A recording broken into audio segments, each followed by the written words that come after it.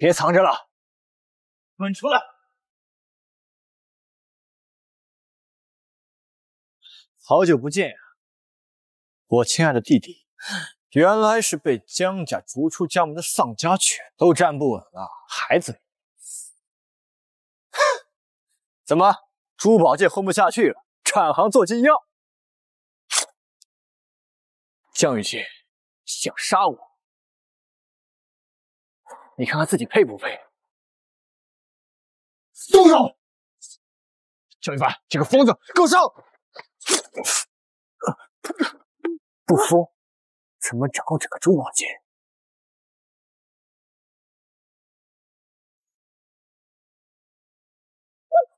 别动，小姐。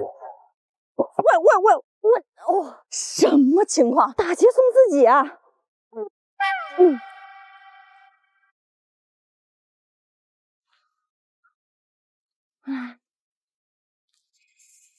我的天，好烫啊！要再烧下去，你就见你太奶了。我送你去医院吧。哎呀！我靠！都这个时候了，你还想着耍流氓？我都不敢动你，我都怕你大出血。对不起，我会对你负责的。你说哪门日子？你连我是谁都不知道。我会找到你的。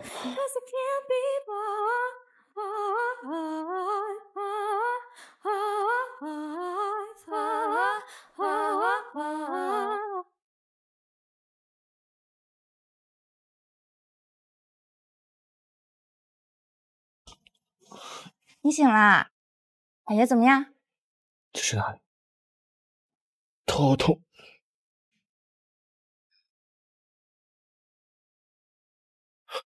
我这是看不见了。啊？真看不见了？那我送你去医院吧。不能去医院，外面很危险。昨天晚上光顾着不务正业，都忘了你还在发烧。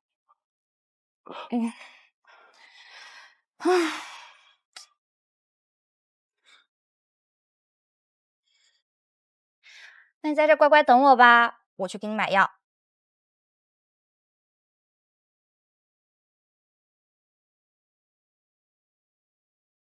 江雨帆昨天晚上就是在这里失踪的，挨家挨户找，他受伤严重，跑不了多远。记住，当时见过他人，一律灭口。我必须走，不然会连累他的。对不起，我一定会负责的。你等我回来娶你。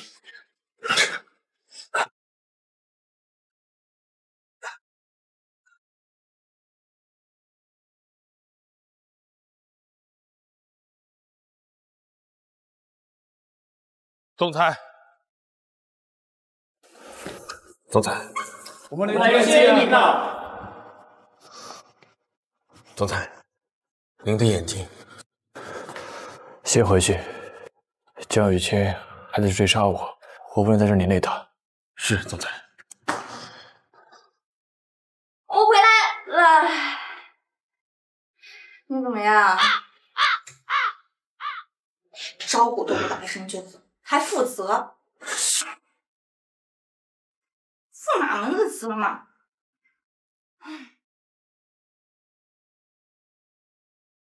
总裁，刚刚医院传来检查结果，您的眼睛是由于爆炸冲击导致的暂时失明，过2天就能恢复。我让你找的人找到了吗？已经找到4位戴星月戒指的女孩，让他们进来。是。进来。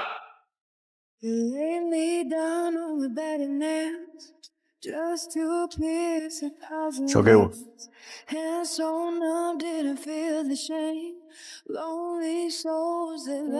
不是，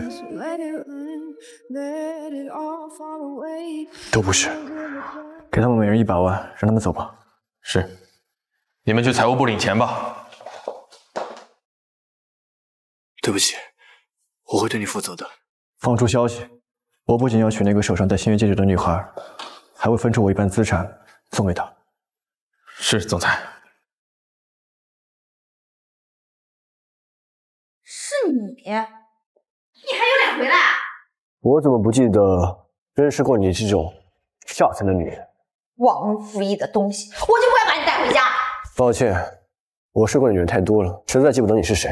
我来你们平云区呢，是为了找设计大师金女士。果然是个臭渣男，看着他我就犯恶心。你来找我奶奶？不好意思啊，我奶奶3年前呢就已经驾鹤西去了。你要真想见她的话，出门左转有棵歪脖子树，往那一掉，说不定你就能看见。你是金女士的孙女？我以前怎么没看出你这么爱说废话？我来呢是想找你谈个生意，我爷爷非常喜欢你。不谈，滚！好，这块地已经被我买下来了，马上我就叫人把房子给平推掉。等等，大丈夫能屈能伸，谈什么生意啊？先说好啊，杀人放火的事儿我不干。嫁进江家做总裁夫人。啊？江羽凡，你胡闹！怎么能把财产分给外人一半？我没胡闹，我就是要去的。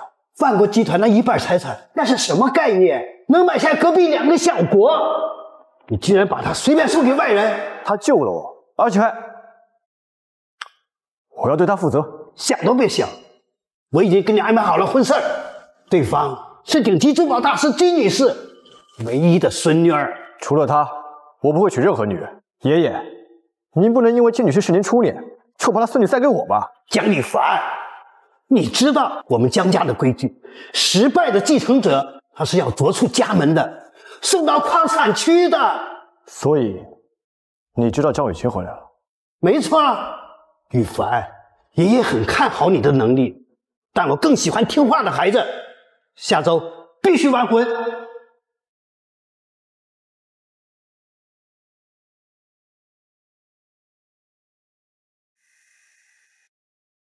这件事呢，办得不错，我允许你继续在夜市活动，但你要记住，如果触及到江家利益，我会毫不留情将你抹除。触及利益不包括把现在的继承人除掉，并取代他的位置吧？只要你有那个本事。有钱人的世界好难懂，结了1天的婚，新郎居然没来。我到底跟谁结的婚啊？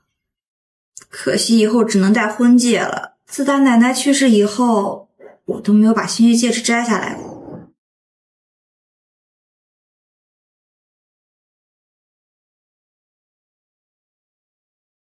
江羽凡呐，江羽凡，你可真长本事了，竟然敢逃婚！小溪呀，不好意思，几十个顶级保镖抓了一整天，才把这个臭小子给抓到。没关系的，爷爷。放手！我说我不想结婚，我只要她让这个女人出去。人家玉小姐大方，不想理你，再这样乱来，我会叫人打断你的腿。小溪呀，你跟你奶奶年轻时候长得真像，在这江家没人能欺负你。要是江羽凡他敢多嘴，你告诉我，我帮你住他。谢谢爷爷。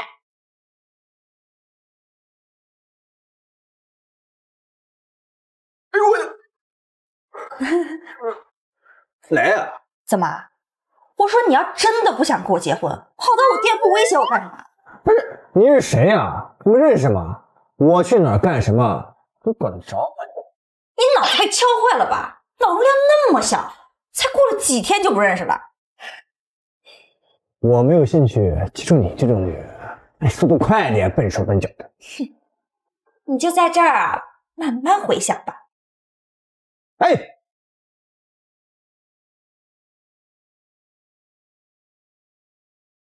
总裁，那条巷子几乎没有监控，拍到的照片也很模糊。继续找，赏金提高到1个亿。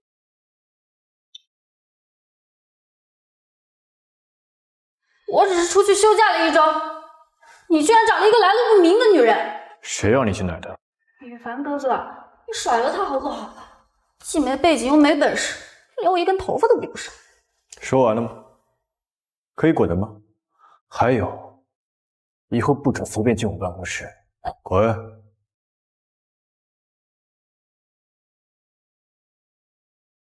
雨天说了吗？我们总裁最近等回光了。对，好像是正式婚姻，但是我们总裁就喜欢那个戴星月戒指的女孩。我看总裁这几天找了100个戴戒指的姑娘都不是。看来那个戒指是设计师的独家款式，难怪没有找到人。戴星月戒指的女孩，只要我得到那个戒指，羽凡哥哥就会休了那个女人，和我在一起。哎，那不都是我们总裁的新婚妻子吗？给我找星月戒指，要设计师独家款式，多少钱都买下来。哎，你给我站住！你就是羽凡哥哥的妻子啊？就你这么个穷酸女人，也配当江家的总裁夫人？你们那个羽凡哥哥眼瞎看上我的，不许你侮辱他！我没有啊，你可以去问问，你们家哥哥那时候确实眼瞎，你不会不知道吧？啊，这么大的事儿，他都没有跟你说啊！你这个嘴毒的拜金丑女人！羽凡哥哥根本看不上你，肯定是你用了什么下三滥的手段爬上他的床。实不相瞒，是你们哥哥非要娶我的，而且还是他爬的我的床。我呸！你还真是不要你那张脸！保安，把这个贱女人给我扔出万国集团！干什么？我可是你们总裁亲自叫我的。大姐，她是夫人啊。动手！羽凡哥哥最是宠爱我，我就算把他弄死也没关系。还有，想得罪我们周家吗？江羽凡，你出来管管你的人！你在下面又耍什么猴子？你不嫌丢人，我还嫌丢人。你就不要站在旁边看我被欺负啊！这点应变能力都没有，你确实不会当我夫人。羽凡哥哥，他侮辱你，还说你是瞎子。把羽凡受伤失明的事封锁起来，任何人不许外传。是，我失明是绝密信息，除了家人，只有他知道这件事。于西，你是不是有个星月戒？我呢，不但知道你失明过，我还有你穿内裤拿大宝剑的照片。我是，那老头怎么什么都跟你说？我承认我不应该在旁边看戏，我更不应该带你来公司。你就在这待着，哪儿都不要去。OK？ 哦，那你道歉啊？我道歉，行了吧？好啊，不接受。哎，我偏要去。你那珠宝协会里面有我奶奶留下来的手稿。你嫁进江家，果然目的不纯。你还有脸说，我奶奶的遗产全部都在那栋房子里。你把房契给我，我跟你离婚。你奶奶那个房契在老爷子那边，他可宝贝着呢，我拿不到。怎么样，谈谈？你看啊，你有一个白月光，你想娶她，而我呢，想要回我奶奶的全部手稿。咱俩一合作，你帮我找回手稿，我帮你追白月光，怎么样？成交，任意一方达成目的，我们就离婚。你去找老爷子说，有白月光还睡我，有白月光还在床上说爱我，当初就不该救你。行，说吧，你那白月光有什么特征啊？他身高体重和你差不多，手上戴了一个星月戒指。你说手上戴星月戒指？身高体重和我差不多，手上还戴星月戒指，难道是我？对啊，那个时候我双眼失明，看不清他的脸。江一凡，你是不是脑子有病啊？你脑子才有病呢！不，我的意思是，你有没有失忆过，或者忘了什么？比如说我？不可能，我看一眼账本就能马上背下来，摸一下宝石就知道是哪个矿区产的。那你有没有可能人格分裂？于西，你故意找茬是不是？哦，好吧，看来是我自作多情了。总裁，时间差不多了，你应该去开会了。给于西给夫人买点好看的衣服。今晚我爸妈回来，想看看我这位刚过门的妻子。是总裁。突然见家长，也没和我说你有父母啊。我又不是石头缝里蹦出来的，当然有父母了。好吧，那我需要准备什么？准备什么都没有用，因为你准备什么，我妈都不会喜欢你，她只喜欢周楚然。报告总裁，我请假，我真的应付不来你们的豪门恩怨。晚了，顺便一提，今晚你的铁靠山老爷子不在家哦。圆圆就当自己家啊，想吃什么跟我说。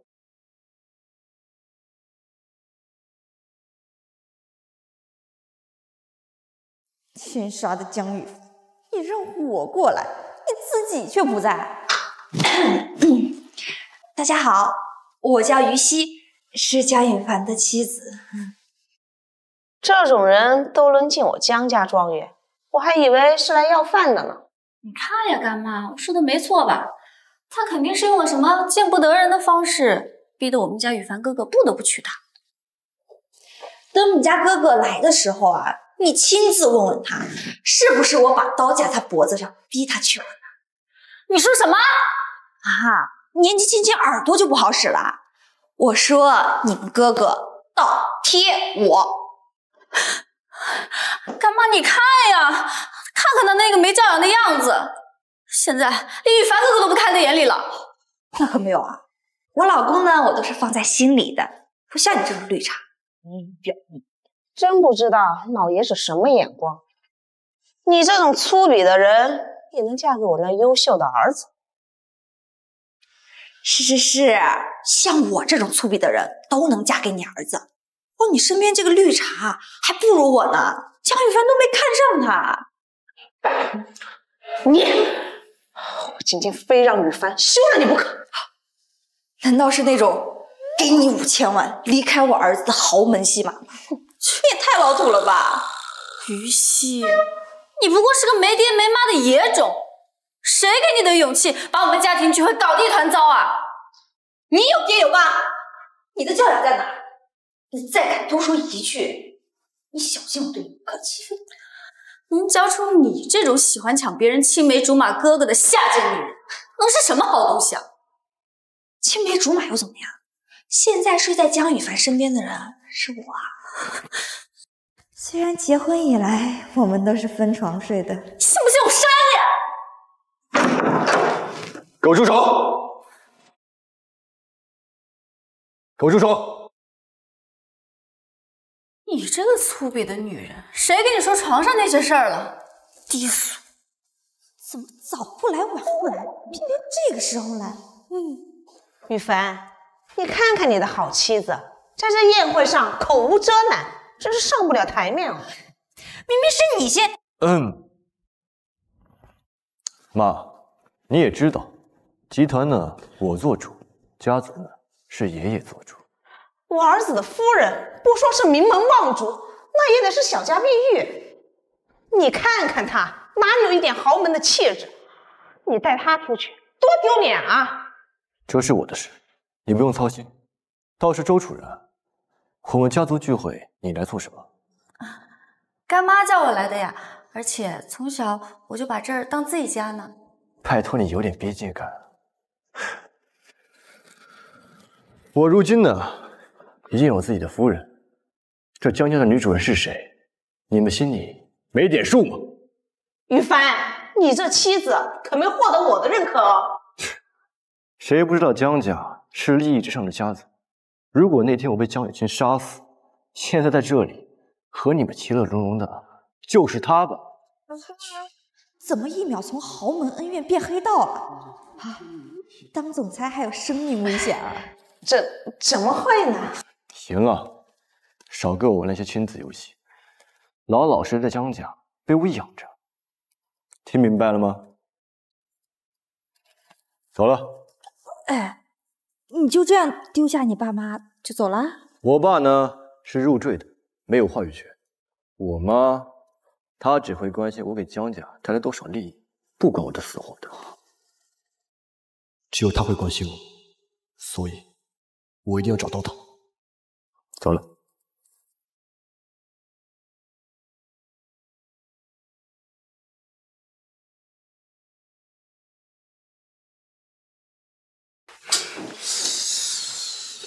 怎么什么动静都没有？是不是他们夫妻生活不和谐？不应该呀！我今天听说少爷为了夫人，还怼了周小姐和江夫人。真的假的？千真万确。哟，我那孙子啊，天书开花了。这个小西呀，有本事。据说少爷把夫人带走了样子，像霸道总裁小说里走出来的一样。哦，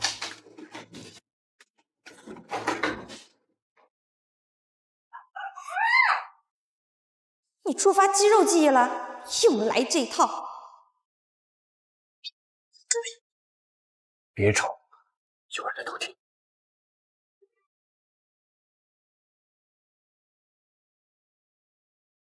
他们在偷听什么啊？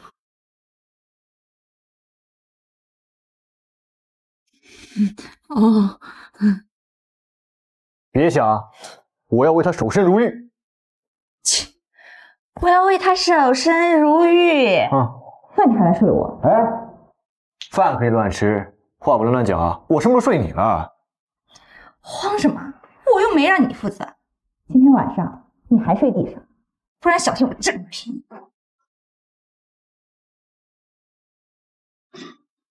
我好像听到什么一起睡，什么你要负责。好，赶紧叫厨师啊，给我孙子炖甲鱼汤、烤生蚝什么的。来年呐，我就等着抱重孙子了。夫人，我马上叫人把首饰盒送过去。于西的电话。是，夫人说帮我可装个首饰盒，我这样给她送过去。这个吧，我带给他。给我3盎司，你给于西送上去，然后立马下来送我去验货。是，总裁。对不起，领导，我马上消失了。来不及了，然后把这个带给总裁夫人。赵小姐，这是您的贵重物品，麻烦您签收一下。谢谢。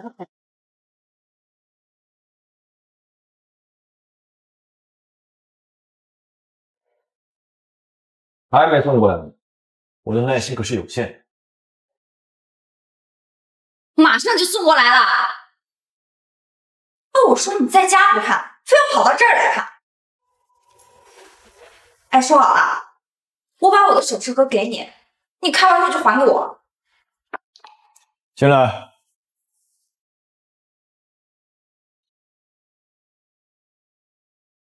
这戒指呢，是我奶奶做给我的。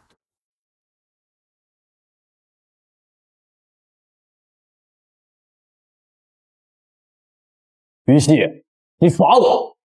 怎么可能啊？这里明明放的戒指啊，不应该啊！我的盒子里明明放的是我的戒指，肯定是拿错了。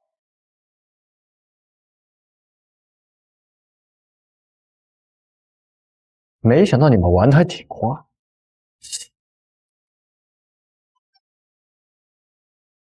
怎么是个戒指？原来是你拿的我的首饰盒啊！谁想拿你这破烂儿？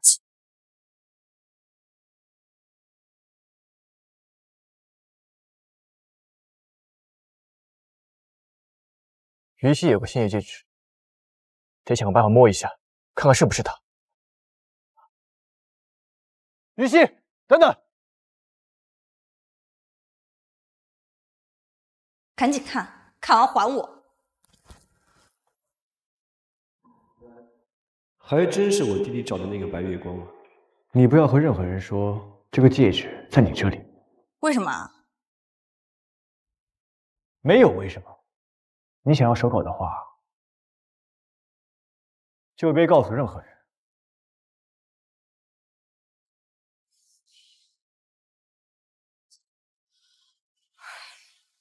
就知道拿手稿威胁我。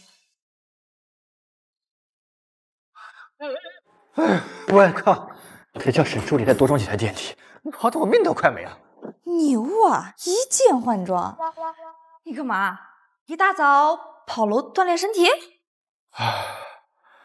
你那个戒指呢？这不在这儿吗？少爷，你又有什么要求？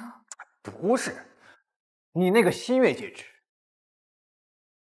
好啊，跟我玩这一套，考验我是吧？你自言自语什么呢？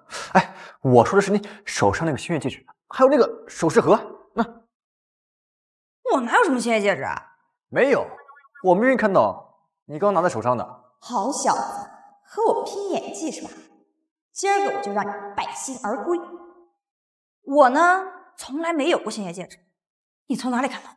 不可能，难道是我看错了？对，绝对是你看错了。天天想着你那个白月光想疯了吧？不是吧？你表演声音吧？去，你一边玩去！我现在没心情陪你闹啊！戏这么重啊！我这一回要陪你演多久？总裁，开会。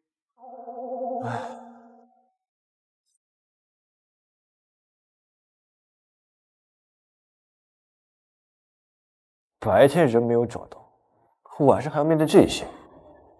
于西，别流口水了，出来吃吧。真不愧是豪门啊，宵夜都这么丰富啊！我爷真的是想抱重孙子想疯了。啊？想抱重孙子啊？在粥里？你一个女的吃了应该没什么事。晚上睡客厅，我得为我的白月光守身如玉。哦，你嗑药我替你解决。哦，我嗑药你让我睡客厅，江雨帆，你没有良心啊！我只见过小姑娘怕被猥琐，让老公睡客厅。江雨帆呐，你倒好，自己钻到卧室里，让小西睡客厅。就是，我又不会对你做什么，你至于把我关在客厅一个晚上？你在我这儿信誉为零，我怕你对我动手动脚。天地可见啊，爷爷，我那天就不小心摸了一下他的腰，他说我轻薄他。哼，江雨帆，夫妻间摸一下怎么了？下周珠宝聚会，带着小西一起去，表明身份。什么？不行，万一被他看到怎么办？你都是有妇之夫，不公开，你想干什么？就是啊！你要找啊，也要背着我不找。你俩这一唱一和的，倒是像亲爷孙俩。我不管，下周珠宝聚会上必须表明，我们小西呀，是我江家的夫人。我不想带一个花瓶过去，很难应付那些自以为是的人就已经很麻烦了。喂，江雨帆，你说谁是花瓶呢？哦，那你会商谈吗？我不会。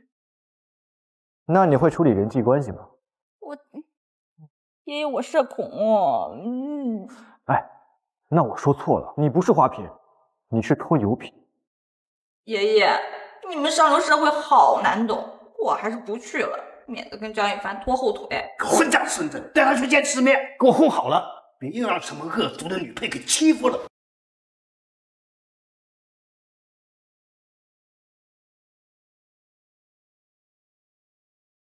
雨凡哥哥，这次也让我作为你珠宝聚会的女伴，好不好呀？爷爷不知道怎么想的，居然让那个女人陪你去，什么都不会，只会添乱，简直就是给你丢脸。雨凡哥哥，你先别公布你和于西的关系嘛，毕竟现在戴新月戒指的那个女孩还没找到，万一被人误会了怎么办？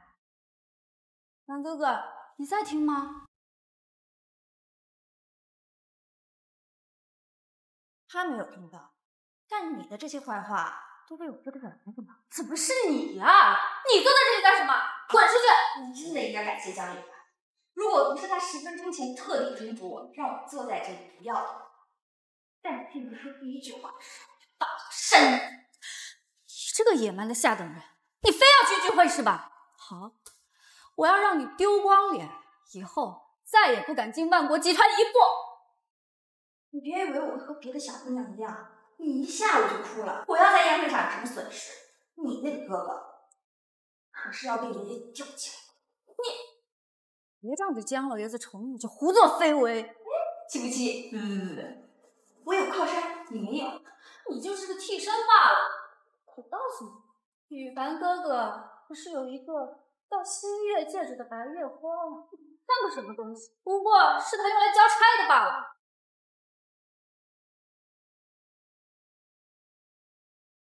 这么乖，真待在椅子上没下来。江一帆，你跟你那个白月光在哪认识的？东城区那边，怎么了？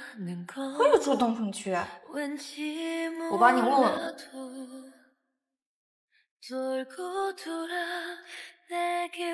你怎么了？突然说这些，饿了？坏了，又长恋爱脑了。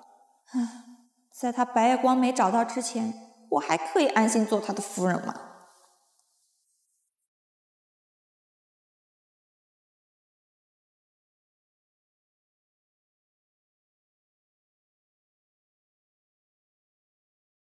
我收回我刚刚的话，我才不要做这个大傻缺的夫人。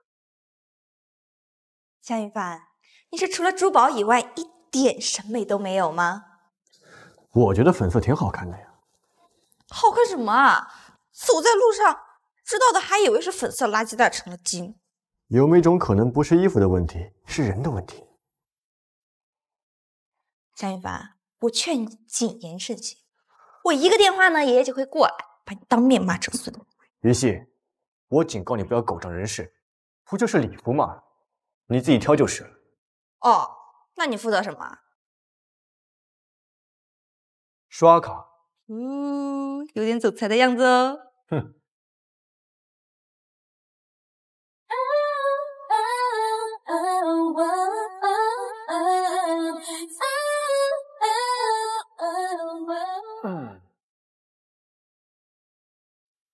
心月，于西和他写的东西一样，怎么这么巧？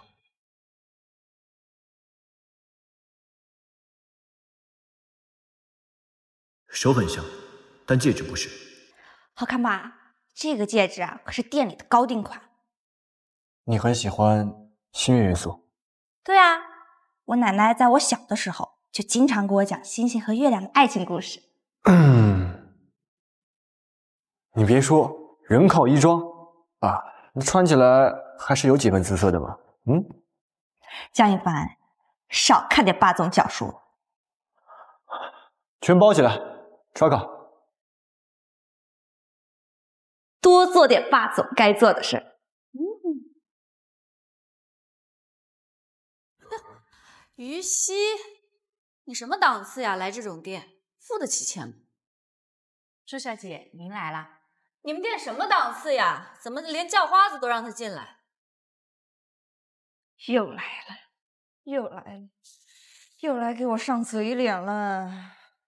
这位吗？这位是江夫人，是来订宴会礼服的。就凭她呀？你们店以后是不想再接我的单子了是吗？真是有钱人的嘴脸，没事干嘛为难打工人啊？哎呀，这不是周小姐吗？您来选礼服啦！少跟我套近乎，就你这种人，没有资格跟我讲话。我当然知道，但是啊，我刚刚得知江雨凡喜欢的礼服款式，你要是不想知道的话，就算了，我这个叫花子啊，就告退了。等等。哎呀，算了吧，江雨凡那个直男品味，你肯定不会喜欢。你说谁直男品味呢？我让你说你就说。我不是怕耽误你的宴会吗？那件衣服，一线女明星来了，穿着也不好看。什么意思啊，雨熙？你是说我不好看？我没有啊。你要真的想试的话，丁妍姐姐，把刚才你们江总裁说好看的那件礼服，来给我们周小姐试一下。好的，江夫人，周小姐这边请。周楚然，攀比之心害死人啊！雨熙，你敢骗我？我没有啊。丁媛姐姐，刚才江雨帆是不是说这件衣服好看来着？周小姐，江总裁确实夸了这件衣服。我就说江雨帆的品味确实不太行，把我们好好的一个周小姐穿得跟个粉毛鸡一样，快脱下来吧！不许你这样说羽凡哥的品味。这都恋爱脑晚期了吧？粉毛鸡都不反驳。羽凡哥哥说好看，一定是有他的道理吧？有个屁的理由啊！不就是审美不好吗？服务员，这件衣服我要了。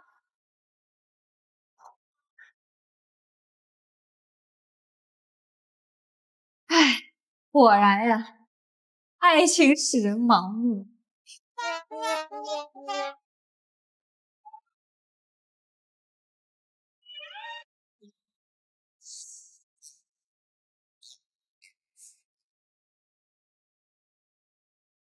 是我眼花了吗？怎么看到一个粉色垃圾袋飘过去？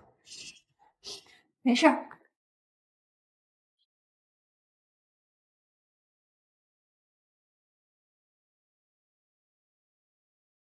总裁，找到戴新月戒指的小姐的家了。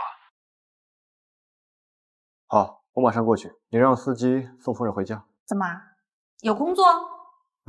我早去早回，今天不能陪你一起吃饭了。当总裁也不容易，你去吧。为了不让爷爷揭穿，我决定去吃顿大餐。你早点回来。雨熙，其实你不用做自己不喜欢的事情，我们的婚姻只是各取所需。我没有做我不喜欢做的事情。你要真的觉得有愧于我，就早点把我奶奶的手稿收集完给我，咱俩一拍两散。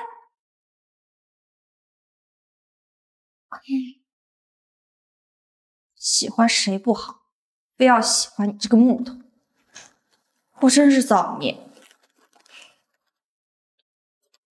夫人，我是送您回去还是？你把东西带回去吧，我自己去逛逛。那我陪你。不用，我逛逛就回去。江羽凡去的地方就是东城区，他根本没去公司。好了，小希，这下你就能随时随地知道那个臭小子的动向了。爷爷，这样会不会不太好啊？你要觉得弄到手机上不好，要不把那个镶钻的劳力士给它换成儿童手表，再弄个定位，也是一样的。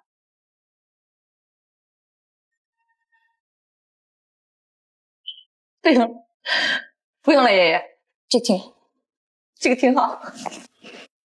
我现在满脑子都是霸道总裁戴儿童手表，简直是精神污染。怎么回事？怎么停在这儿了？这不是我家附近。江羽凡，你个混蛋，跟我说你去开会，然后自己跑去找白月光约会。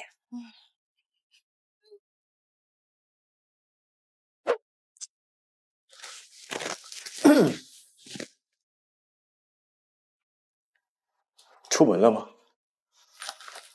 在这里等一下吧。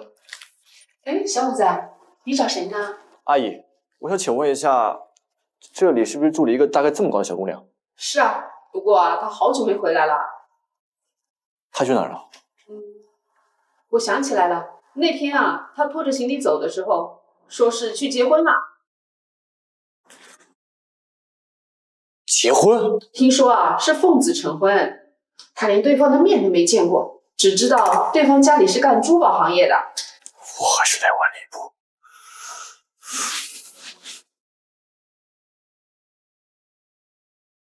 给我查一下最近1个月结婚的珠宝企业。是，总裁。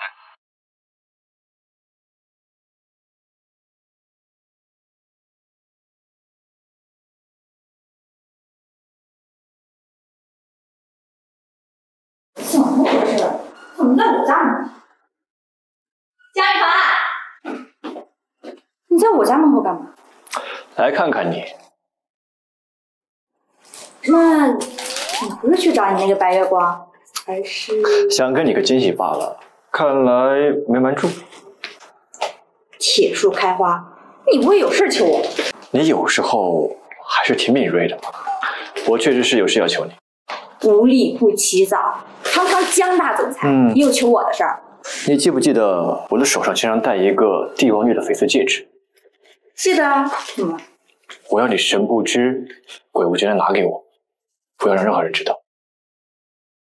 那不是你的戒指吗？你自己去拿就好了。那个不是我的私人物品，是江家继承人的象征。你是继承人，我拿，合适吗？觊觎继承人的位置人太多了，江家人多眼杂。你呢，深受爷爷宠爱，没有任何一到你头上的。戒指在哪？在书房里放着，明天宴会的时候我需要带上它。当然了，不带也没关系，就是会不太心安。可恶，你怎么知道我就吃你这套？好。谢谢。哎，等一下，我们不是一起的吗？你怎么自己先走了？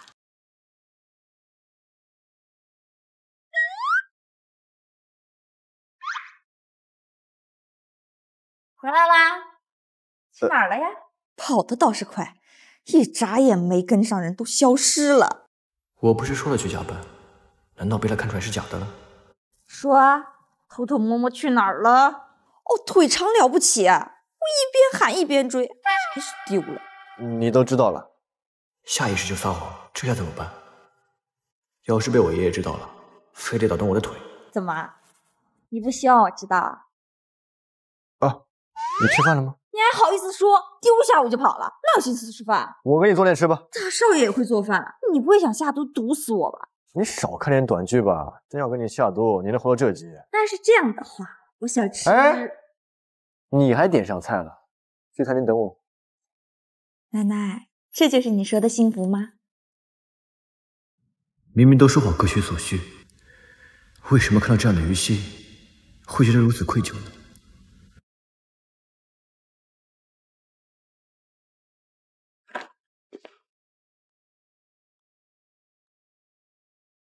总裁查到了，上个月结婚的珠宝企业老板一共有3家，他们会在下个星期的珠宝宴会上携夫人一同前往。到时候帮我重点关注这3家企业老板。是总裁。今晚要去接夫人吗？不用了，她去参加同学聚会了，晚点我亲自去接。是。那个阿姨说，你嫁给了不认识的人，你过得还好吗？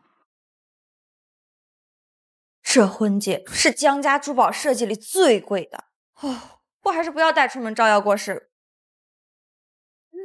还是我从小戴到大的这个最好看，最好看。哎，这不是于西吗？刚刚还聊到你了呢。大家好久不见啊！于西，他们可都带男朋友、老公来了，你男朋友呢？怎么自己一个人来的？他上班比较忙。我看你男朋友就是不在意你，哪像我老公啊，昨天刚送了我一个2万的包，所以我才不愿意来这同学聚会。唉，又开始炫老公了。有的人啊，就只能靠老公，不像我们于西，大学的时候就设计得过那么多奖，现在肯定也是事业有成。哼，找的男朋友不见得比你老公差。哦，那于西你现在在哪里上班呢？我老公啊，可是在全国前100的珠宝企业工作呢。我不上班，我老公嫌我太累了，他养我。你就吹吧，你老公那么爱你，连个同学聚会都不愿意陪你参加。我老公很忙的。得了吧，我老公再忙啊，都会陪我。你老公他不会是外面有人了吧？我靠，他说的有几分道理，我竟无力反驳。不会真被我说中了吧？我老公他等会儿来，他会结账的，你们随便点吧。于西，你可真能吹啊！你知道这家店的消费有多高吗？靠，最讨厌的人来了，不就吃个饭嘛，能有多贵？自己看。我去，一个青菜198，这吃的是金子还是银子？瞧你那没见识的样子，这辈子估计没吃过这么好的。我家宝贝和你不一样，他天天吃。这次饭局就是校花选的，纯炫耀来的，根本不管别人死活。看出来了，算计我呢。于西，吃不起吧？没事儿，我老公有的是钱，他可是万国集团的人事总监，大家随便点，我请。巧了，我老公也是万国集团的。你老公哪位啊？需不需要我老公在总裁面前帮你老公说两句好话呀？什么臭鱼烂虾的，也配让我去和总裁说好话？小妞啊，你要是真想换个有钱的老公，我倒是可以帮你找一个啊。哦，介绍一个比你还有钱的吗？哼，有钱人能给你当老公？别做梦了，不像我。江一凡穷的就剩下钱了。我老公也真是的，我说了要他挑个低调点的款式，他偏不，非得给我买个这么大的。咱们班就你嫁的最好。别夸他，他待会儿尾巴呀都要翘到天上去了。于西，你戴的什么呀？这么老土的款式啊，你现在还戴着呢？你老公都不给你换新的呀？戴习惯了。我怎么记得我们总裁一直在找一个戴星月戒指的女孩？万国集团的总裁怎么可能在找这种廉价的戒指啊？就是于西啊，连个万国总裁提鞋都不配。够了，一唱一和的没完了是吧？我老公就是万国集团的总裁江凡。大家听说了吗？他说万国集团江羽凡是她老公。于西啊，你是不是妄想症啊？你也配和江总相提并论啊？少胡自亮亮，我们江总裁人家的婚约者可是周家大小姐周楚然，你一个叫花子也配碰瓷啊？我现在就出去打电话。等等，好啊你，跟我说去加班，自己跑到旁边去吃饭。你在说什么？行了，赶紧给我去同学聚会，好好打他们。我老公来了，那个谁，你认识他？还真是江总啊！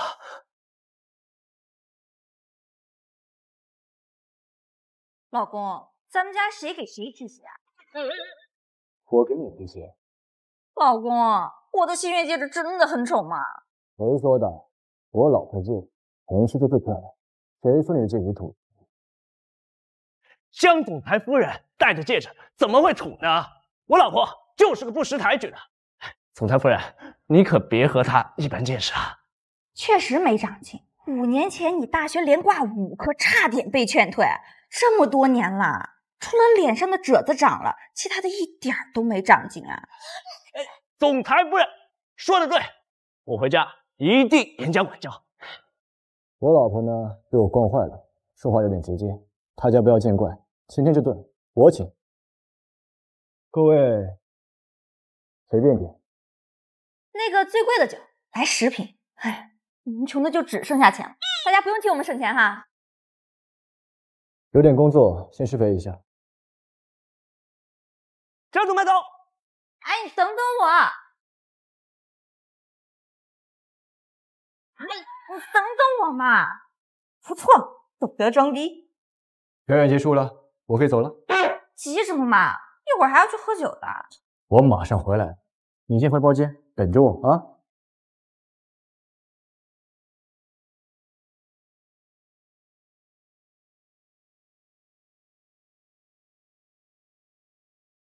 今天加班的有点久，学习该不会生气吧？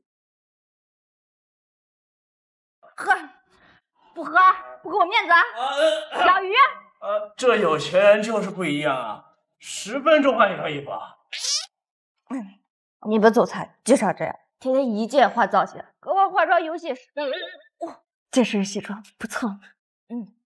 于喜，您到底喝了多少？都说胡话了。总裁，您老婆可厉害了，一个人喝倒了一桌人。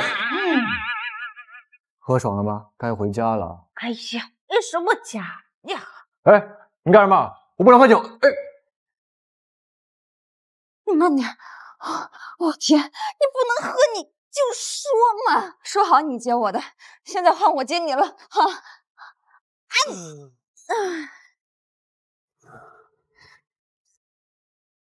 是你啊！除了我还有谁呀？你个酒鬼！真的是你，我好想你。干嘛？又来这套啊？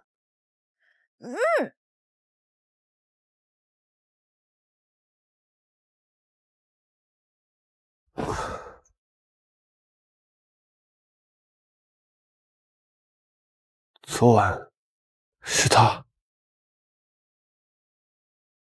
他还在。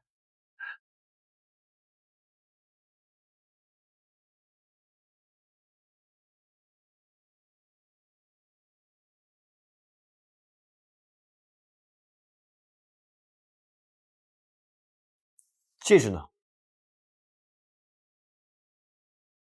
在这里。难道昨晚是在做梦？昨天晚上呢，这里只有我，可没有你那白月光。又把我当他了，死渣男！你先出去吧，我要休息一会儿。啊！哎呦，难道把于西当成他了？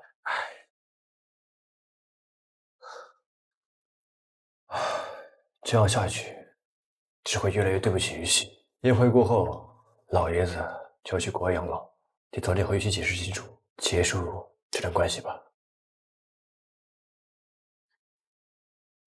该死的江南，拿我当什么？没想到啊，不知不觉就到了江雨凡的书房。对，戒指。哇，就是这个了吧？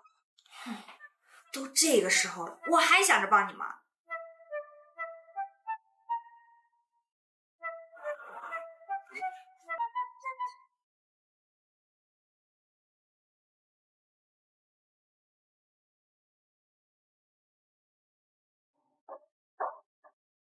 自从那天以后，我俩就没说过一句话了。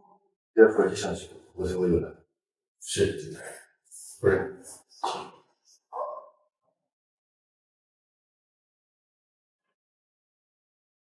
果然还是生气了。宴会的时候，老爷子说不定也会去。其实不见了，给我查一下王雨欣最近的动向，看他是否来过江家。是，总裁夫人等很久了，您下来吧。好，我现在下来。江雨欣，你终于要开始动了。于西，今天最好不要离开我身边，可能会有危险。危险？宴会不是有安保系统吗？是抢夺继承权的那些人。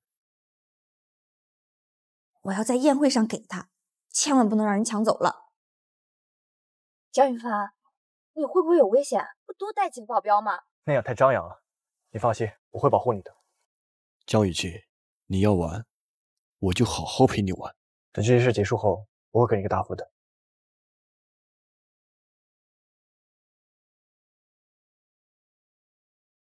这就是万国集团的总裁江雨凡，果然气质非凡。后面的这位女士是女伴吧？哎，之前江总裁的女伴不一直是周小姐吗？于西来了，一会儿雨凡哥哥不在的时候，给他点颜色瞧瞧。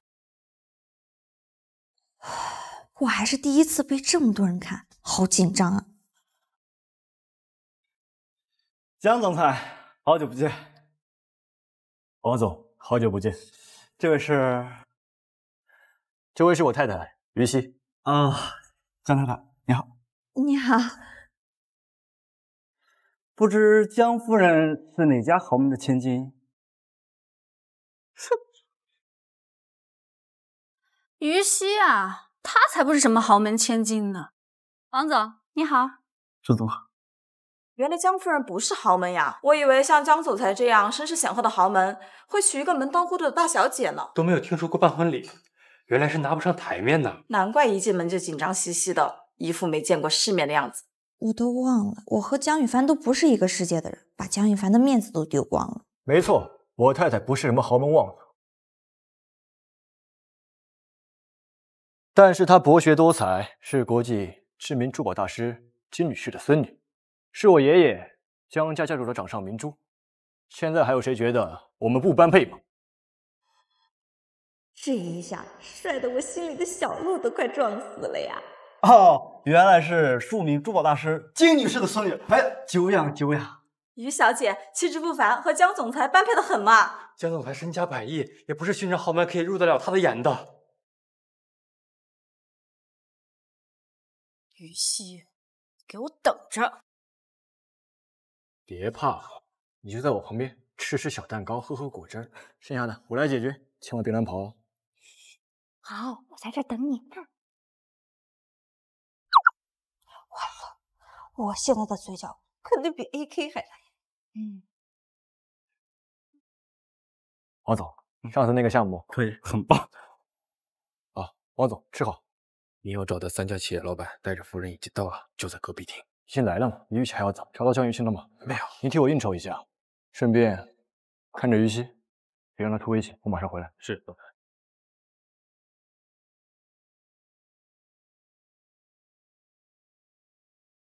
不是说好让我在这等他？什么呢？小姐，需要来一杯红酒吗？不要。于西小姐，江羽凡先生想要我邀请您过去，还请您不要声张，跟我来。邓老板，最近生意怎么样？还可以。稍等。糟了，夫人不见了。不是这位，也不是这位，都不是。难道情报有误？不好了，总裁，夫人她不见了。你说什么？我找过了，整个厅里都没有夫人的身影。叫人封锁出入口，没有我的命令，任何人不得进出。于西，你可千万不要出事。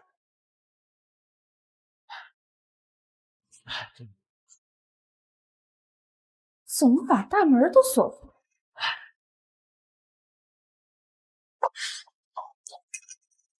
不要说话。江羽凡，你怎么换了套装扮？为了迷惑那些想要抢夺继承权的人。那你刚刚带人出去是遇到什么危险了？对呀，他们把门锁上了，我被困住了。那怎么办？于西，让你拿那个戒指拿了吗？拿了。在。快，于西，配合我一下。那边呢？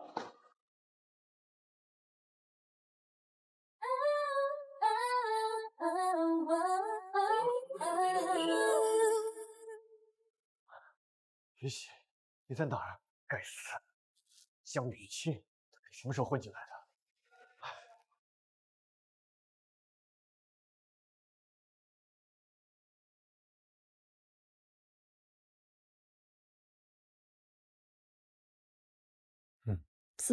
怎么突然清？一时半会儿说不清，你先跟我走。奇怪，刚明明看到这有人啊！你看花眼了吧？行了，别墨迹了，咱们赶紧去下一个地方找。他们走了。他们是谁啊？为什么要抓你？都是为了家主的戒指而来，是拿到戒指，这就是下人家主。那也不能明抢啊！要是爷爷在就好。老爷子只会管你的死活，不会管我的。放心，我会保护你的。好了，戒指给我吧，拿着很危险。哦，给你。哎，他在那里！这下糟了！哎，江羽凡，江羽凡，你上2楼。哎，走！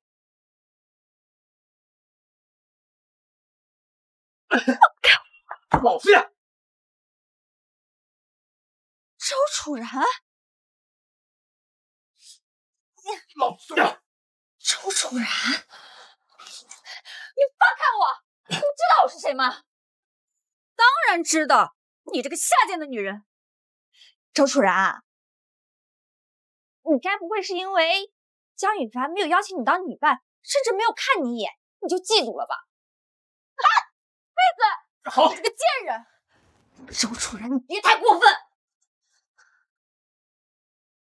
都要看看你还要嘴硬到什么时候！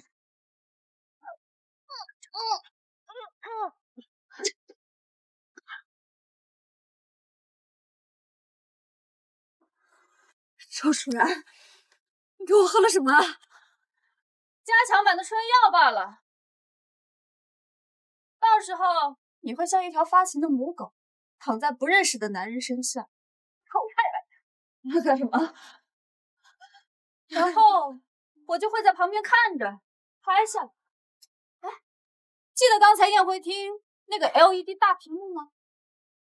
到时候所有人都会知道江家夫人于西和一群不认识的男人上床。你猜，到时候江羽凡会以什么样厌恶的眼神看着你呢？把他带到楼上那个总统套房里，好好伺候一下我们的江夫人。周小姐，这就是惹我的下场。周楚然，这就是惹我的下场。周楚然，羽凡哥哥，你有看到于西吗？羽凡哥哥，我都不知道要不要告诉你，于西他……你在这里遮遮掩掩些什么？于西怎么了？能不能痛快点？羽凡哥哥，我看到于西他趁你不在的时候，揽着别的男人去开房了。你说什么？哎呀，这小妞长得真标致啊！听说这可是江总裁的马子。你说咱们要是睡了他的马子，江总裁不会把咱们都踏塌了吧？不可能，周小姐说了，他就一下等人，江总裁的玩物罢了。别过来！喝了这药还能保持清醒啊？是不是很难受啊？要不哥哥帮我？这可由不得你！操，臭婊子！哎，敬酒不吃茶就是了。看老子怎么收拾你！你说什么？你说于西背着我找了别的男人？对呀，他们亲的难舍难分的，我都不知道要不要告诉你。你有看到他们去哪了？不知道，他们可能出去开房了吧？出去？现在这里一只苍蝇都飞不出去。任助理，在总裁，这个宴会厅有房间吗？总裁，这里一共有3个总统套房，给我挨个把门打开，我倒要看看什么人敢在我江羽凡眼皮底下偷情。是总裁。看看，今天老子把你打个半死，我他妈就不姓张！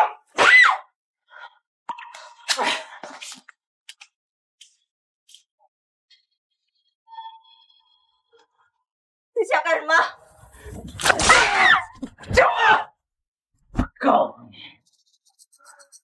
你叫的再大声，这地儿比监狱隔音还好。我看你嘴里啊，应该含点骨头才对。不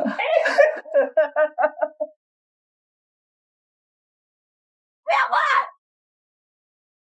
来！羽凡哥哥，这里的总统套房住的都是豪门权贵，打扰他们不好吧？周主任，你什么时候这么好心了？羽凡哥哥，我只是比较担心你的名誉而已。总裁，查过了，2个房间里面没有问题，还有一个房间打不开，门被里面反锁了。给我把门破开。是。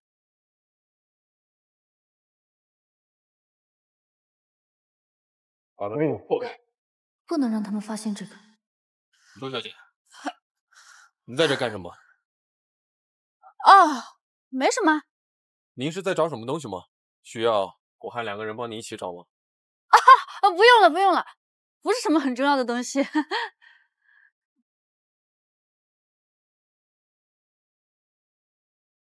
哇，这谁呀？这么没有眼力劲儿！管他是谁，周小姐说了，今天又有人打扰我们的。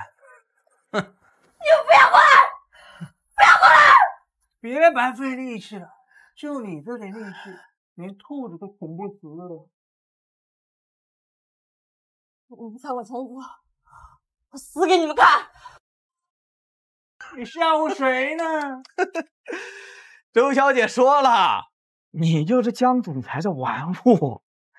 你以为你死了会有人在意吗？你不会让你不管我的。别挣扎了，今天没人能救得了。妈的，谁呀？这么没有远见！哎呀，管他是谁，周小姐说了，今天不会有人打扰我们的。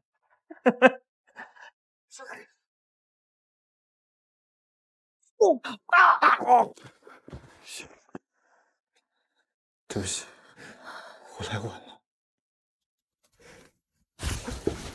云溪，备车，去医院。总裁，车已经备好了，医院我也联系好了。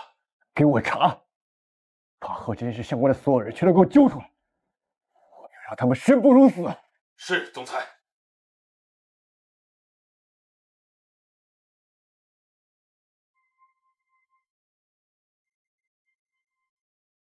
羽凡哥哥这次是真的生气了，要是让他知道我就是主谋，必须找到那个瓶子，销毁证据。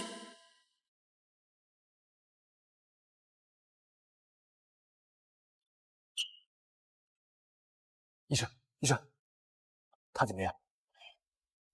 还好送来的及时，他被灌了回来的非法药剂，再晚5分钟可能都救不回来了。非法药剂都站不稳啊，还怎么样？怎么，珠宝界混不下去了，转行做金药？给我查封全省的药品进口渠道，不惜一切代价找出张雨轩的蛛丝马迹。是，总裁。病人还没完全过危险期，要让尽可的来。都用最好的，还有2个小时，江阳的医生就来了。在那之前，于西要是出任何问题，我要你整个医院人给他陪葬。是。总裁，冷静一点，夫人她不会有问题的。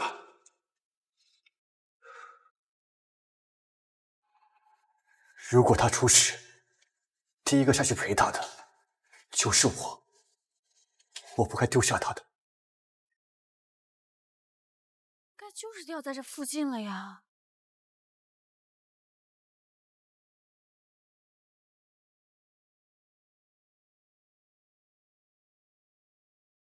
这戒指好眼熟啊！江总裁说了，要严查，不要放过任何一个角落。糟了，得赶紧离开。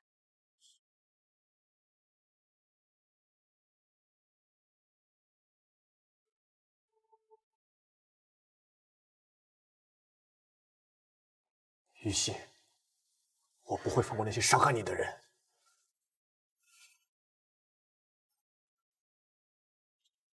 那2个保镖说什么吗？总裁，那2个保镖是周家的人，是和周小姐一起来的。周楚然？是的，但是没有证据证明是周小姐做的，需要等夫人醒来才能确定。把宴会花园一寸一寸给我翻个底朝天，要找到证据。是，总裁。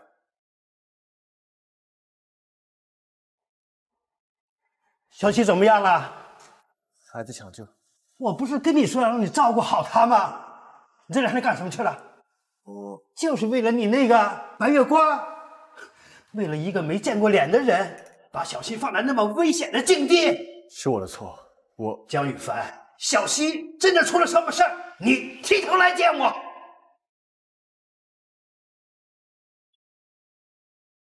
医生，我随妻怎么样啊？已经脱离危险了。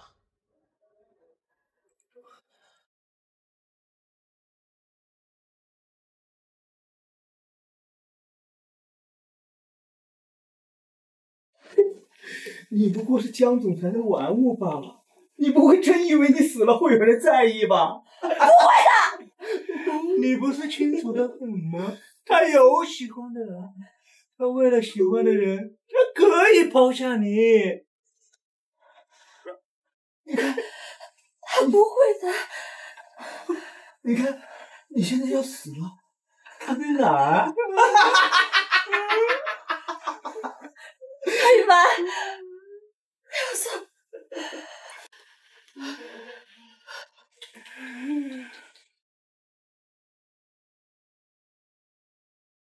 于西，你不过是他的替代品而已。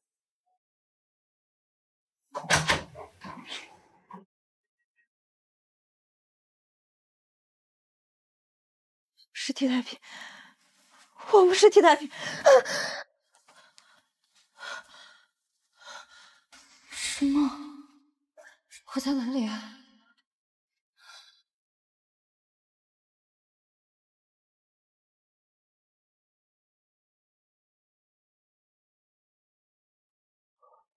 你醒了？云木感觉哪里不舒服。对了，要赶紧喊医生过来。医生，没事，你放心吧。太好了。我看你这么趴着睡也挺累的。这床够大，上来一起睡吧。天色挺早的，我想睡个回笼觉，你就别告诉医生。哎呀，为什么不能告诉医生呢？我昨天办昏迷的时候，听见医生说要给我抽血，我不想你走。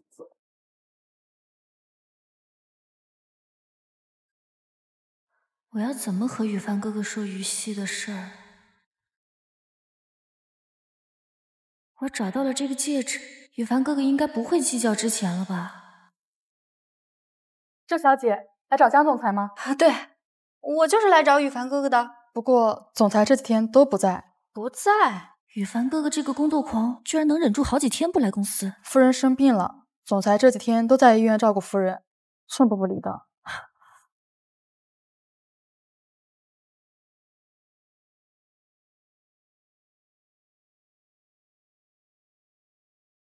没收。我就吃一口，我已经没事了。不行，医生说你肠胃还没好，不能吃垃圾食品。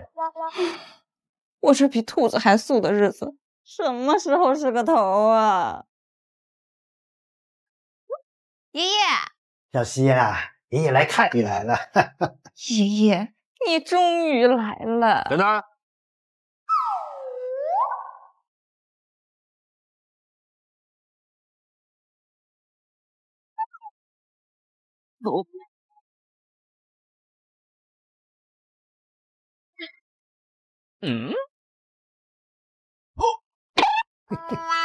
好啊！我说他那些垃圾食品是哪儿来的？谁让你们背着我？还有这种交易，统统没收！完了，都被缴械。你就给他吃2口嘛，看孩子可怜的。不行，就你最惯着他。哼，你还说我呢？小希半夜想吃馄饨，你开着车把半个城市马上去买。你来找我是不是有事要说啊？走，咱们出去说，出去说。哎，出去说。江雨凡为了我，大半夜跑了半个城市，瞧我这不值钱的样子，不值钱就不值钱。总裁为了我半夜买馄饨，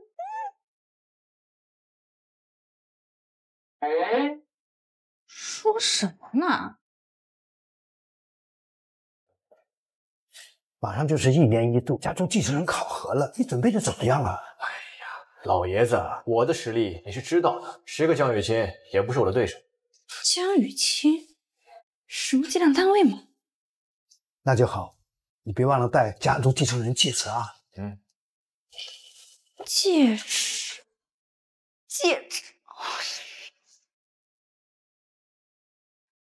你跑下来干什么？有什么事不会叫我呀？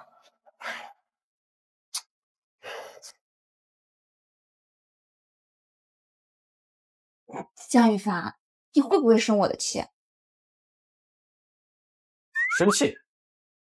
你又背着我偷吃了？哎呀，没有，但是那个严重。严重多少？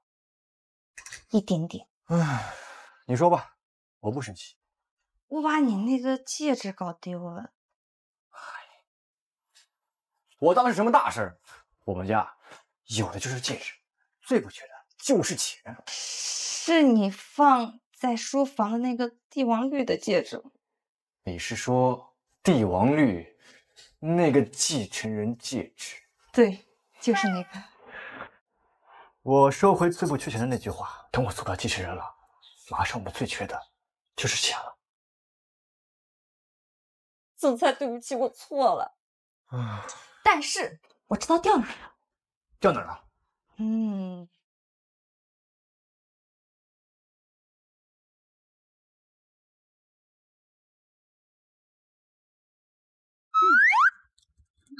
我去找之前了，你还没好，不要乱跑。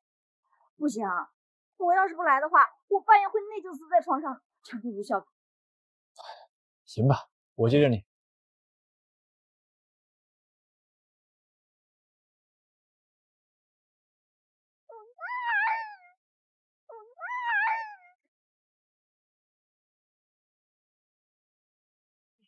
可是你不是江氏总裁吗？为什么我们要像个贼一样翻墙过来？怎么？我让全世界都知道我老婆把继承戒指玩丢了。你不怕丢人，我还怕呢。赶紧走，跑去。唉，应该在这儿。你不会是想让我趴在地上找吧？你放心，我绝对不会让任何人知道。万氏集团的总裁半夜以不雅的姿势在这里找戒指。于西，我回去再跟你算账。你去那边找，不许回头看我。哦，5项包牌怪中了。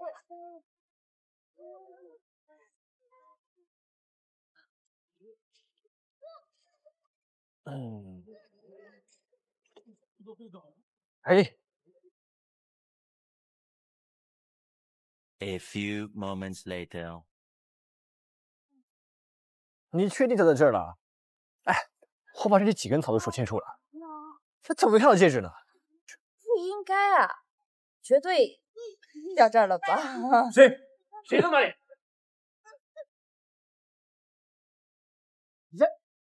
江总裁，你怎么在这里？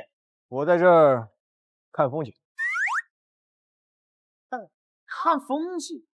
你小子，为了你的面子，把我的面子按在地上。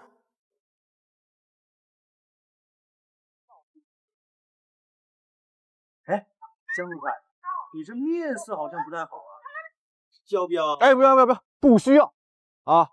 你继续巡逻去啊！要不是，还是……哎，不，快走！好。哎呀！于西，你是属狗的。哎，礼尚往来，下嘴这么重。找到戒指了吗？没有。唉，今天先回去吧，晚上太冷了，你的身体还没完全好。没了戒指，应该不影响你当继承人吧？都怪我。倒也不至于真的影响我继承人的位置，只是那个戒指是金女士送给老爷子的，当个宝一样的。哎，你说的那个戒指，不会是我奶奶做的那个吧？是啊，对老头子来说，意义大于价格。等一下，我有一个办法。什么办法？于西，你作为金女士的孙女，是不是和她的制作手法是一样的呀？那是当然，我可是我奶奶一点一点教出来的，制作手法完全一样。怎么了？于西，我需要你帮我做一个假的戒指。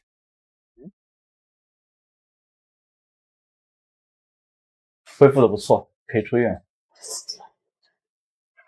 好耶！江一凡，快走，我们去做戒指。哎呀，套也不用这么急，休息2天再去也不迟。不行，万一赶不上了怎么办？但是啊，我的手艺肯定没有我奶奶好。万一被看出来，我会不会一起挨爷爷揍？他可舍不得揍你，最多是我挨双倍打不。完了，你要是被打死了，我就成寡妇了。你老公没那么容易被打死，你就放心大胆的去做吧。你知道一个亿万富翁手上拿着假金子会怎么样吗？会怎么样？没有人会质疑亿万富翁的金子是假的，因为亿万富翁呢，他不是靠金子来证明自己的身份的。因为我是江家正统的继承人，万国集团的总裁，没有人怀疑我的戒指是真的是假的。你放心，我一定做的让谁都看不出来。材料我都备好了，你平常在什么地方工作比较顺手？我等会带你过去，万国集团。去我曾经工作的地方吧。在哪儿啊？我现在叫司机送我们过去。在东城区31号。东城区31号。哎，小伙子，你找谁呢？阿姨，我想请问一下，这里是不是住了一个大概这么高的小姑娘？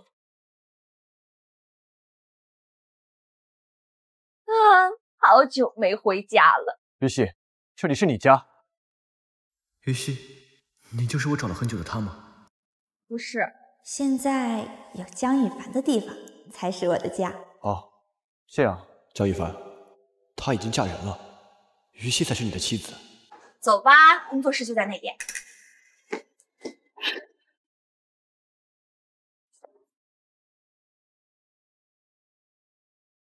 还是这么喜欢坐在这儿？这里太远了，你来回很不方便的。万国集团人多眼杂，这里安静，而且我从小在这里长大，对这里很熟悉。我会一直陪着你的。你这么看着我干嘛？你以为我会跟你一样一声不吭的就跑走？怕你一个人不安全。你 PTSD 了吧？平时我也是自己一个人。我已经把公司的事情都交给沈助理了，这段时间我会对你寸步不离。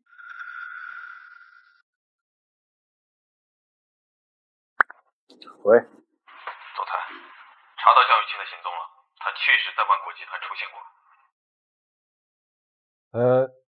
你把那个视频资料发给我吧，我现在不方便回公司。太多了，您还是回公司看吧。我会对你寸步不离。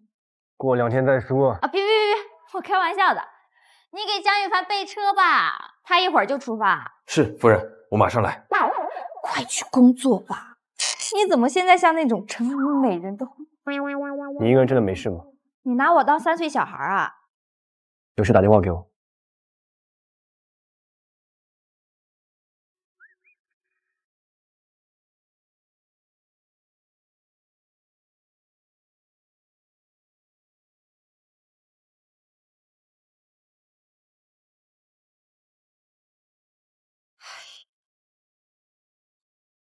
也不知道他们有没有找到那个证据，要是被发现就……怎么是个戒指？原来是你拿的我的首饰盒啊！谁想拿你这破烂儿？怎么可能啊！于西居然是那个戴星月戒指的女孩。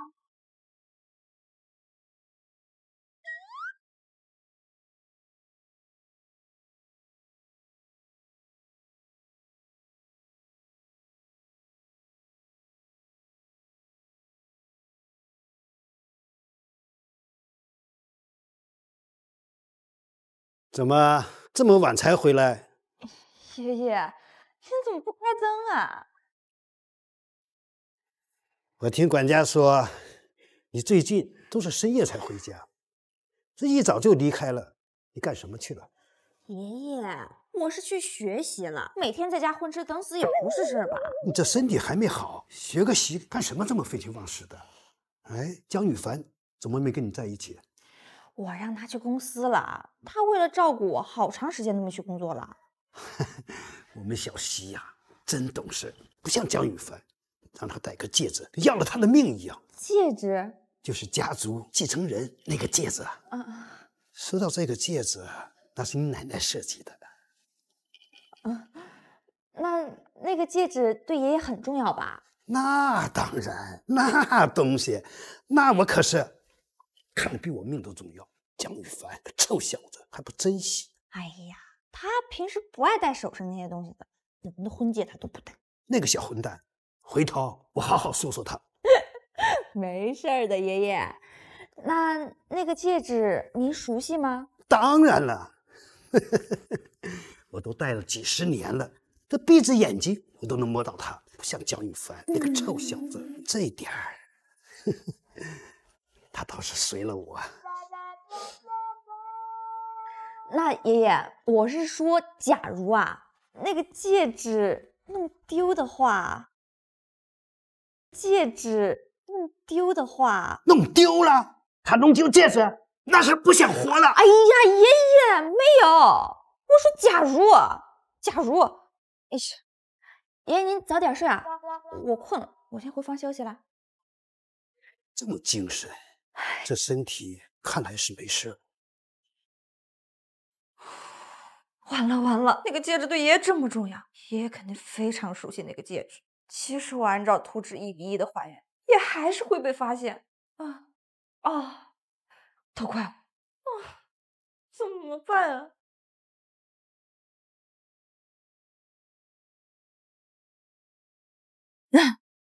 结果1个晚上都在胡思乱想，根本没睡着。你昨晚通宵了？别打扰我，小工作的事。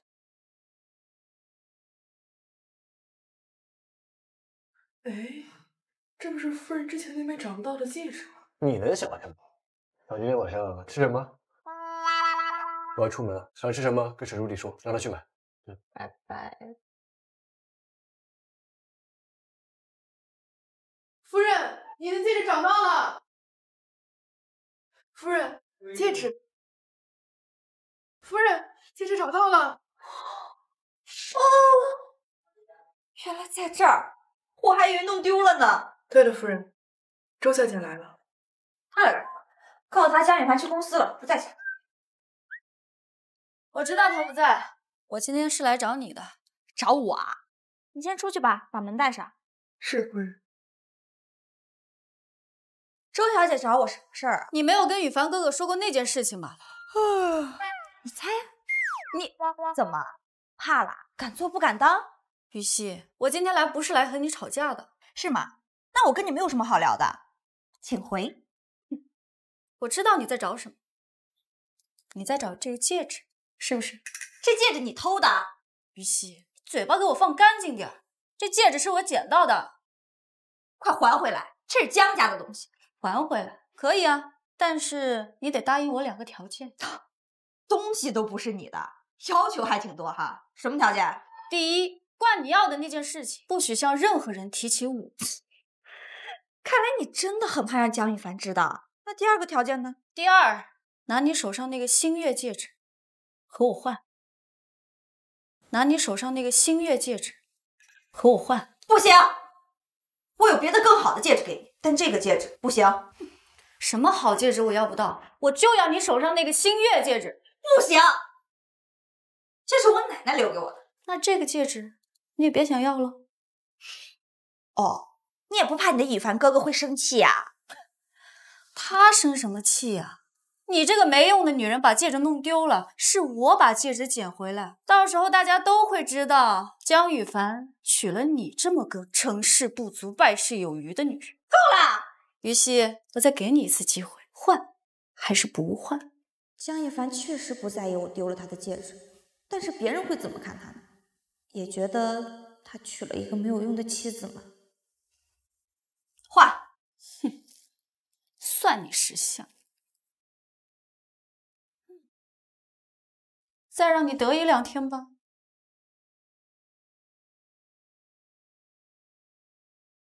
奶奶，你不要怪我，我是真的很喜欢他。雨熙，有没有哪里不舒服？管家说你1天都没怎么吃饭，也不出门。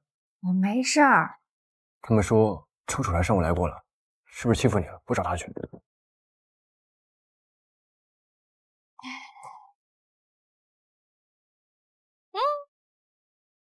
哒哒！这真的戒指，你从哪儿发现的？我费了好大功夫找到的。这下你不用再挨爷爷揍啦。让你做好的那个呢？那个不太好，爷爷会看出来的。没有什么不好的，那是你做了很久的。你想要吗？你做给我的，我当然想要。她已经嫁人杳无音讯，不是我应该再想的。我现在眼里应该只有我的妻子于西。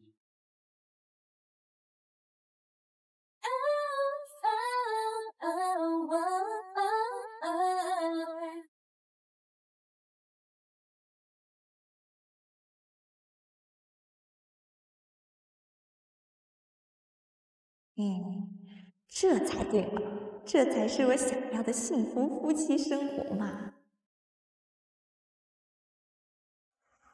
江羽凡已经放弃寻找带星月戒指的女孩了，难怪周楚然着急到来找我。配合我一下。那没想到，不要放过任何一个角落。江羽凡，你幸福的日子过得也够久了，该轮到我了。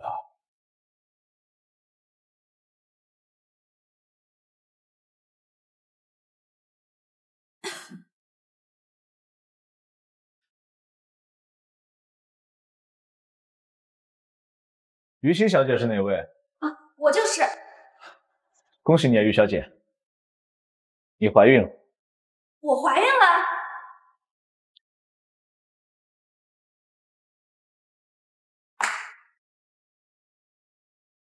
总裁，周小姐想要见你，说是有话想跟你坦白。不想见她，让她走吧。可是她说想跟你说你之前受伤失明的事，并且她的手上确实有一枚星月戒指。星月戒指，让她进来。是。这段时间太多人用星月戒指假装我的救命恩人。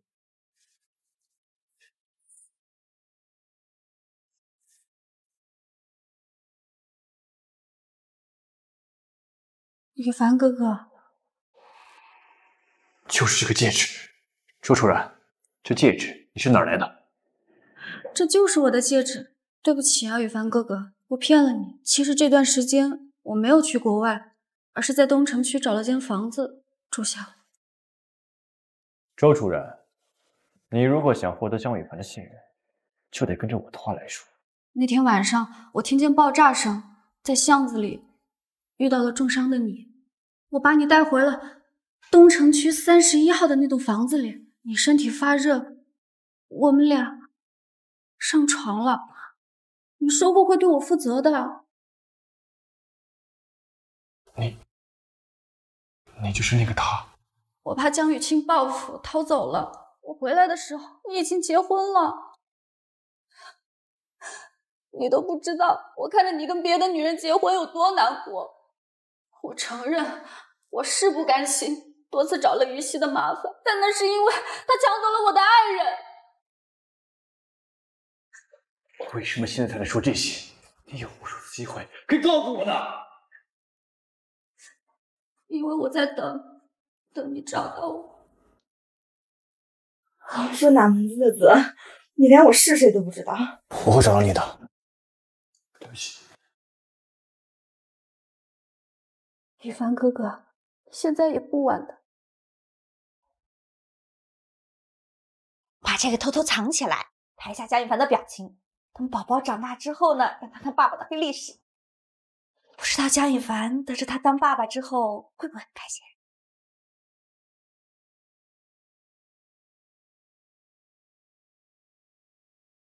你回来啦？今天怎么样？很累吗？我有一个好消息要告诉你。我们离婚了。我们离婚吧。你说什么？我找到他了，我们的婚姻结束了，我要对他负责。那我呢？你就不用对我负责了？这是说好的手稿和离婚协议。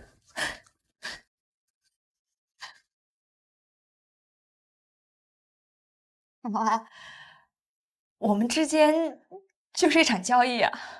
是，我们本来就是各取所需。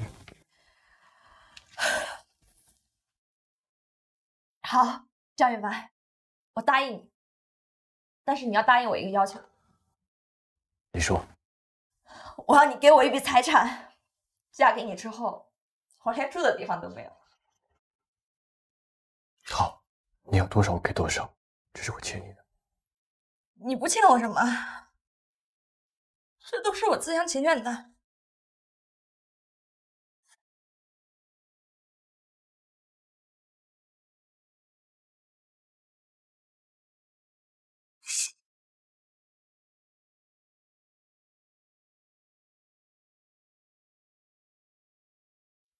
江雨凡，这不就是你想要的吗？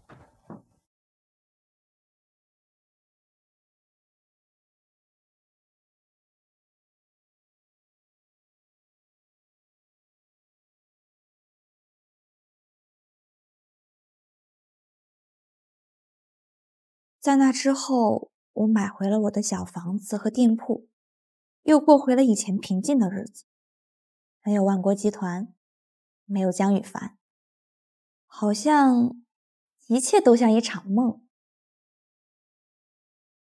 只有这个是真。你好，欢迎光临。玉溪，你走，这里不欢迎。玉玺，对不起，我真的好想你。你放开我！这位先生，你走。玉玺，你愿意听我解释？我不愿意，你走，我不想看你。我知道你很恨我，但是我因为离婚的事情和江家断绝关系了。断绝关系？他们让我离婚，娶不喜欢的人，我不愿意，就和他们断绝关系。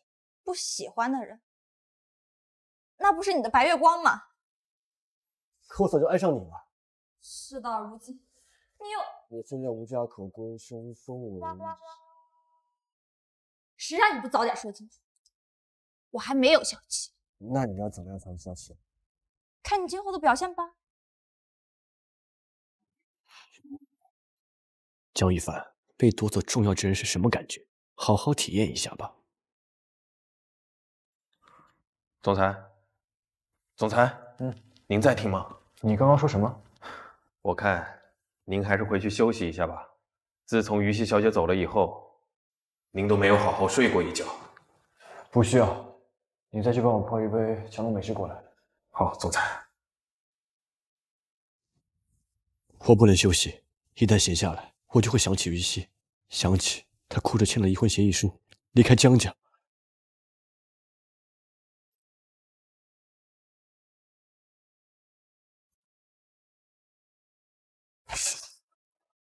想起自己真是个混蛋。羽凡哥哥，你来了。羽凡哥哥工作也太辛苦了，都好久没回家了。总裁，您的家中美事。你这沈助理是吃什么干饭的？都不能帮羽凡哥哥分担工作。不怪他，这些事情是我必须要做的。你都没时间陪我了。等我忙完这段时间就……不要嘛，今天就交给沈助理陪我去选选婚纱。我们下周就要结婚了。总裁他需要休息。做好你自己的工作，这里没有你说话的份。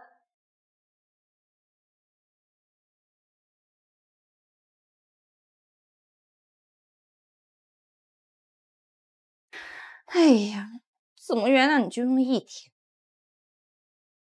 来喽！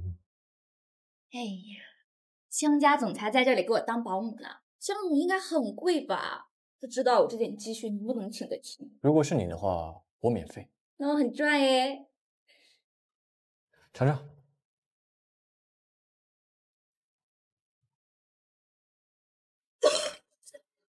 怎么了？哪里不舒服？哎，还没有告诉江玉凡我怀孕的事。来，我没事儿。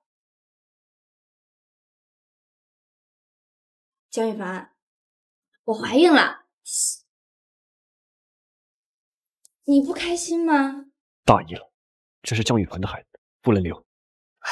我当然开心了。只是于西，这个孩子我们不能要。为什么？我不是不喜欢我们的孩子，也不是不喜欢你，只是你现在身体不好，如果怀孕的话，你会很难受，很难受的。我不怕难受，可是我会心疼呢。等我把你身体养好了，我们再要一个，好吗？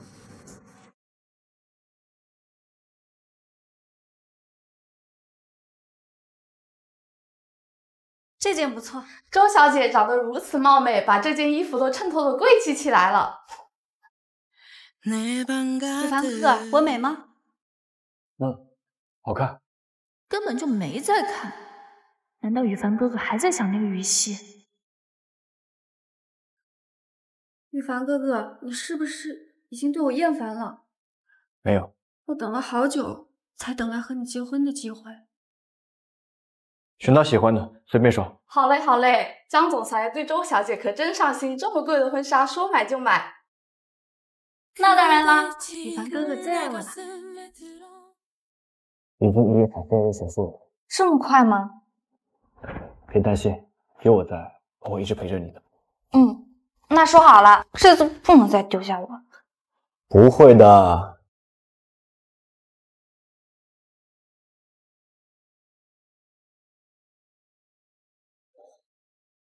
于西，这1个多月，你在哪里？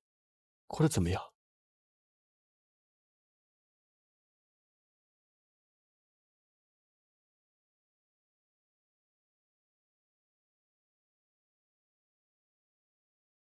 江雨凡最近怎么样？他下周准备和周小姐结婚，不过状态好像不是。哪一方面的状态？看起来好像失恋了一样，最近都没有追查我们的动向。我们好几个兄弟都成功潜入万国集团，就定在他下周婚礼的时候举行计划，不计代价，给我弄死他！是老大。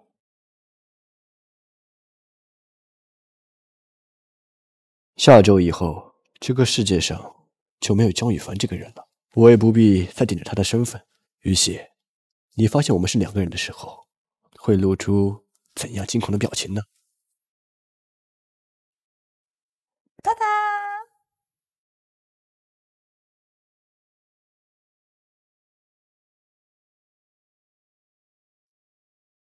江雨凡，你配想起于西吗？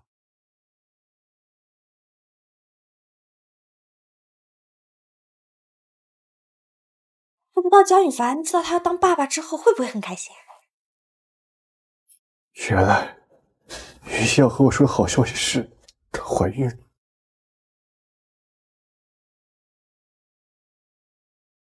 我去让她签离婚协议。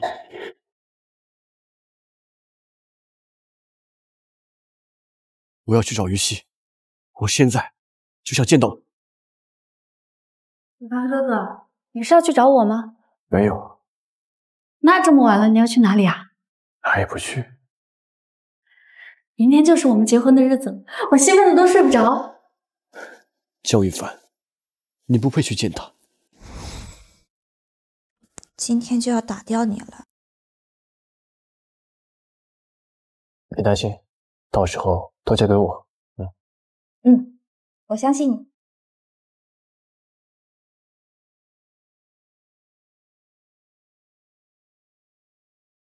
因为这个戒指，我今天要结婚。这个不是夫人于西小姐的戒指吗？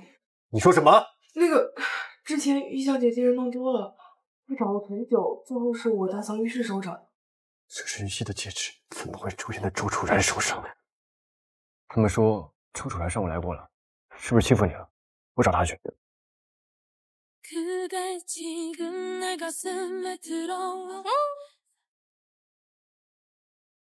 雨凡哥哥，你怎么了？这戒指你是哪儿来的？是我在……是从于西那里来的吧？你说什么啊，雨凡哥哥？告诉我，你怎么从于西那里拿到他的戒指的？雨凡哥哥，我没有，这个戒指真的是那天爆炸的时候，我们怎么相见的？我是在楼下遇见的你。错了，是在巷子里，我先抱住他的。7号于小姐，到你了。我怕。别担心，我就在外面等你。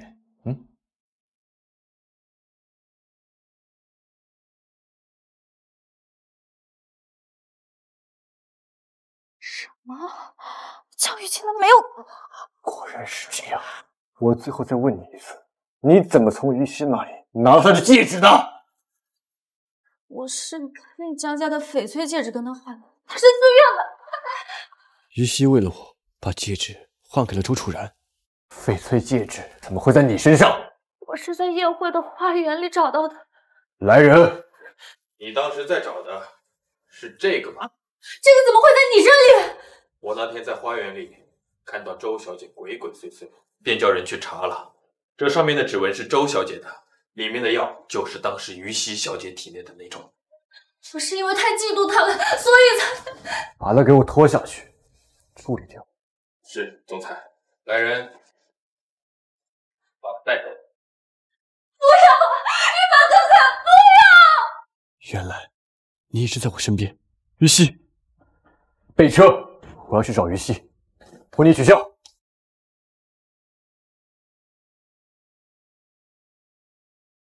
老大，不好了！什么事这么慌张？江雨凡把婚礼取消了。什么？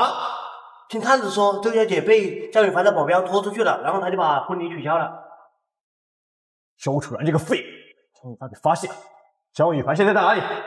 不知道，他上车匆匆离开了。总裁，刚刚医院传来消息，于小姐今天到医院去了。她怎么？换了什么科？妇产科，流产手术。快，去医院。是，走，快去医院，以最快的速度到达。还存在，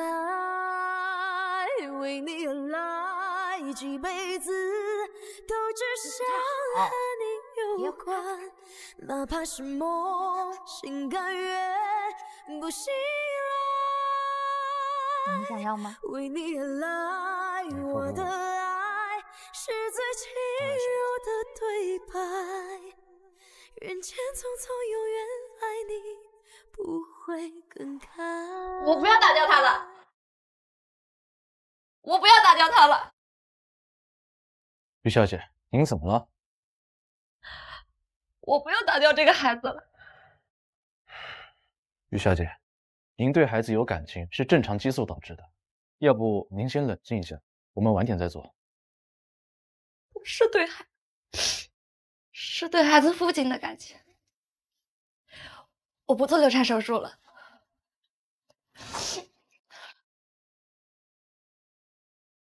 妇产科在哪里？在前面右转的地方。于西，你会想见到吗？雨凡，我好想见你，一刻也等不了。怎么这么快就出来了？他太爱你了，不舍得打掉孩子。我们走吧，我不想打掉他。只要你在我身边，再难受我也不怕。就留下这个孩子吧，我给他做过检查了，母亲和胎儿都很健康。好，不打了，我们回家。江一凡也许查到我在医院了，先走吧。好，回家。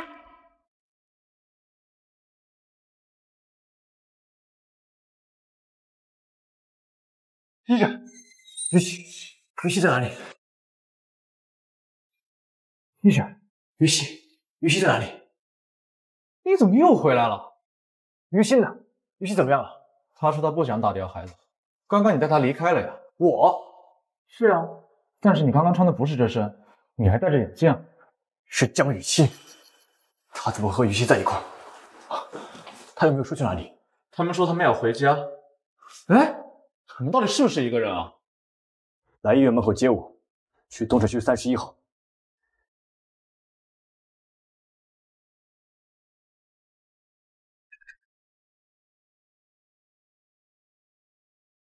江雨欣，果然是。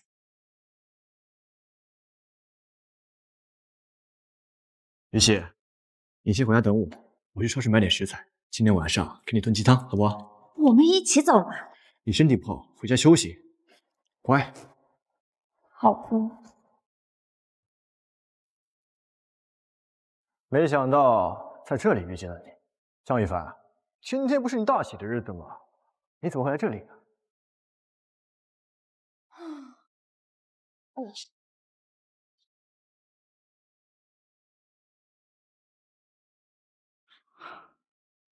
我天哪！江一凡为了给我拿东西，手机都没拿，我得赶紧给他送过去，不然他别付不了款。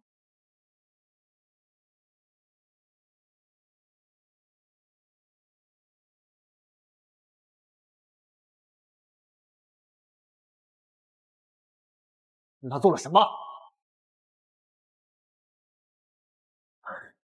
我对他做了什么？我陪他吃饭、睡觉，好好过日子。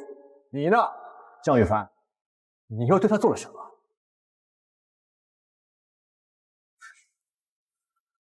他明明就在你身边，你却视而不见。她怀了孕，满心欢喜想和你分享，你却因为一个误会就要和他离婚。你以为于西还会原谅你吗？原不原谅不是你说了算的，江雨欣，你是在利用他。我是在利用他，因为他是你的软肋，真不是个男人，欺骗一个小姑娘。无所谓，反正现在我用的是你的身份，就算于西发现了，到时候他只会觉得又是你骗了他。江雨欣，你到底想要什么？我要你死！江雨欣，你到底想要什么？我要你死！这个话你从小说到大，可惜一次都没成功过。唉。本来我想带于西去医院打掉你的孩子，然后去婚礼上当着所有人的面杀了我。可惜周楚然那个废物没骗到你。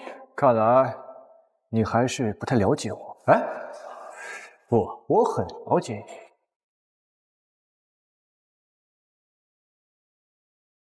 你。你看啊，一提到于西，你就慌得不行，连我的人埋伏在这里，你都没发现。怎么会？你们刚刚说的都是真的吗？你都听到了，无所谓，反正今天你们都要死在这儿。上！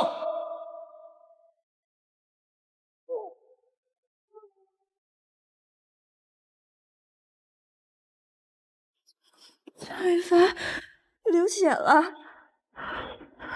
这次认对人了。忍不住了，怎么办？我去医院。我没事，我没事。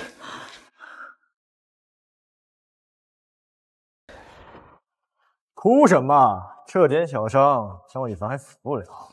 你要干什么？离他远一点！唉，刚刚还扑在我怀里撒娇呢，现在转眼就犯贱不认人了。那是因为我把你认成了江雨凡。把江雨凡给我带走！麻烦的人来了。放开我！你要干什么？当人质啊！在他们眼里，你的一个心急，没有送江雨凡去医院搞，反正江雨凡醒过来之后还会来找你的啊！放开我！江雨凡，江雨凡！少爷，先送江雨凡去医院，短时间内他不会对我怎么样的。哎，你给我安静点！江雨凡，他就那么好？走！放开！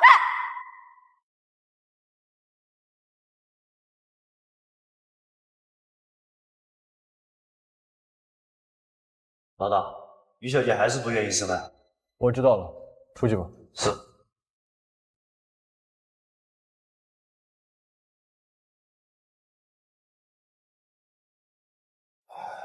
别的人是想吃饭都吃不到，江雨凡这是把你惯坏了。我不吃，拿走。行啊，等江雨凡醒过来，他的女人和肚子里的孩子这都饿死了。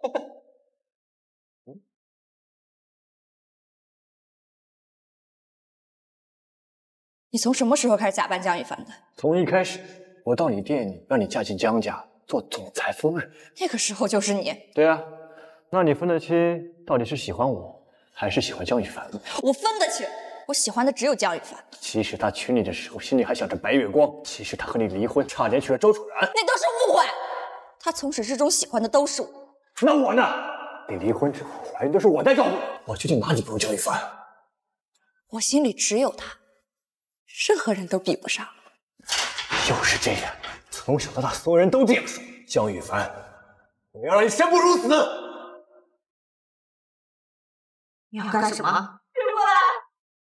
别碰我！江雨凡！我真的在帮他。江雨凡，快！不能，还是说，于是，下去。江雨凡，救命！江雨凡！别碰他！总裁。您的伤还没好，于西呢？被江雨晴带走了。你们就眼睁睁看着她被带走了？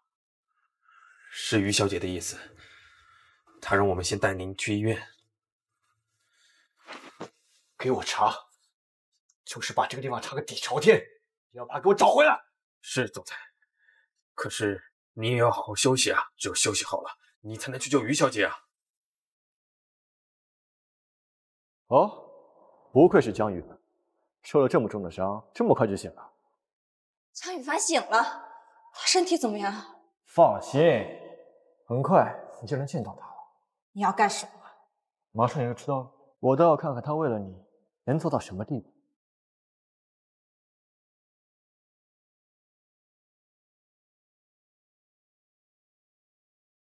想要见到他，就来老地方找我。记住，一个人来。江雨晴。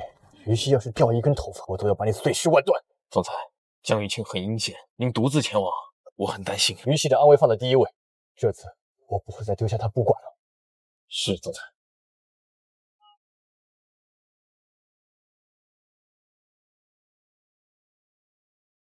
江雨晴，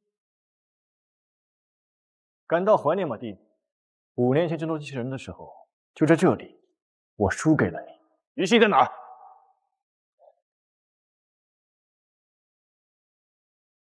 于西，江一凡，你个傻子，真自己一个人来了。不错，你还是有点用处。江雨熙，你想报复就冲我来，别碰他。好啊。5年前我输给了你，不仅被送到地下矿区，更被挖掉了左眼。江一凡，现在轮到你了，想救他，就自废双眼。你说话算话，只要我自废双眼，你就放了于西，不伤害他。当然，这点心意我还是有的。不过，我只说不伤害他，没说不杀。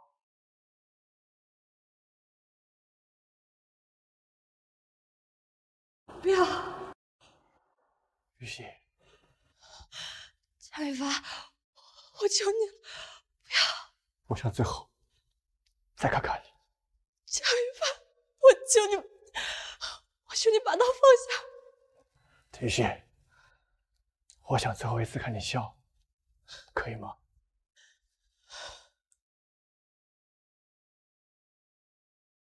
告白时间结束了，张一凡。动手吧！不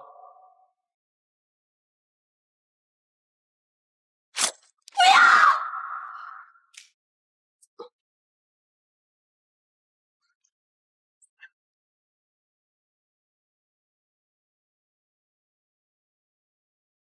江一谦，你跟江羽凡怎么斗、怎么打，我都不管，但是伤害羽西不行。更何况，他怀着我们江家的血脉。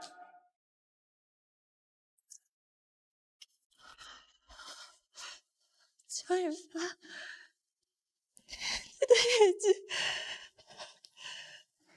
我没事，你别担心。羽凡，把他压下去，放这是地下矿区最底层。江玉清，你给我在那里好好的反省。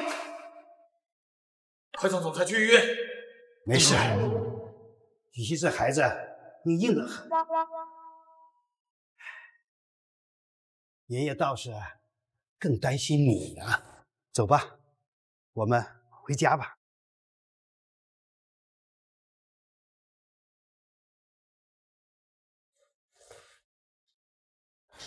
于西。你不用这样照顾我，我只是看不见了，又不是瘫痪了。你确实手脚好得很。我看啊，自废双眼的人确实不用补身子，你得补脑子。一双眼睛而已，跟你比起来不算什么。哦，那什么就叫一双眼睛而已啊？你以后都看不到。我能感受得到，来，让我感受感受。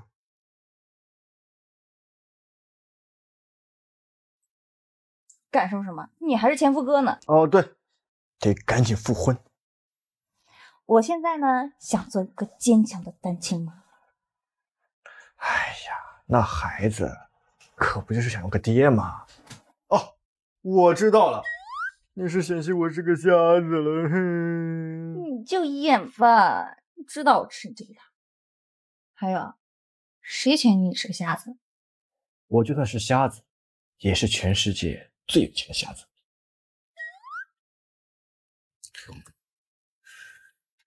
于西，我爱你，以后我都不会丢下你了。我也爱你。哎，医生，你怎么不进去啊？你说，我该怎么样在这对小情侣真情告白的时候进去跟他们说，这位先生，其实你的眼睛没瞎，只是缝了几针，暂时睁不开而已。